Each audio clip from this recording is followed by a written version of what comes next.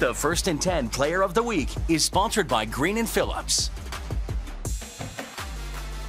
I'm here at Saraland High School with a team that absolutely dominated Friday night in their 42-14 win over St. Paul's. This wide receiver in the first play of the game scored a 71-yard TD. He would then go on to score 3 more. David Green is here to help me present our Player of the Week to Ryan Williams. Congratulations. Congratulations, Ryan.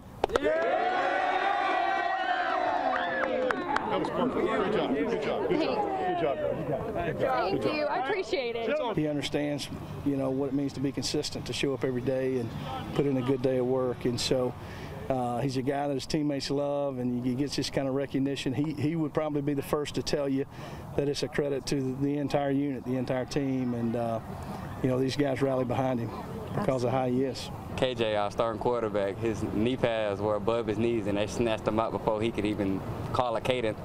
So then Coach threw me back there at quarterback, and I was just like, we got to go ahead and score because I don't want to waste the play. And once I scored, that's how you start the game, and we just tried to execute from there on out. Congratulations to Ryan and the Spartans for a big win Friday night. I think Saraland's going to be a force to be reckoned with this season. David, what do you think? I think they certainly are with Jeff Kelly and such an outstanding program they have. These are great young men. They're playing great football, and who knows what's going to happen. Stay tuned. That's right. Be sure to tune in next week for our next Player of the Week. From Saraland High School, I'm Emily Cochran, Fox 10 Sports.